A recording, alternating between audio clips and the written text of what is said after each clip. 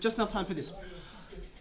Expanding, when you see these brackets, right, I just try and think of people coming to a house and then saying hi, right? When you come to a house, it's nice to say hi to everyone who's there. It's a bit sort of dog to like say hi to one person and then just ignore the rest of the people. So, 8A is coming to these guys' house, okay? So he needs to greet both of them and say, hey, how you going, okay? So first he does 3A, right? 8A times 3A, what's that? 8 times 3 is?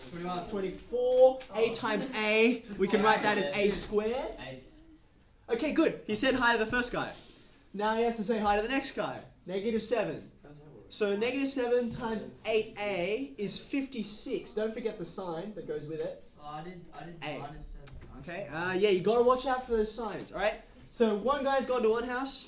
Now we've got another guy at a different house, okay? So he says hi to the first guy, 4A. Says hi to the next one. 4 times 5 is 20, okay? Now, I've done my expansion. Then they say expand and simplify. So you have a look and you see, are there any like terms? Where's my green? There it is. And the answer is yes, there are some like terms. There's A's here and there's A's here. Okay. Now I know there's other A's here, but this is an A squared. It's different, isn't it? Right? Different enough. So yeah, we leave him out the front. 24A squared. What's this? -56 and 4, -52 plus 20, and you're finished. Okay?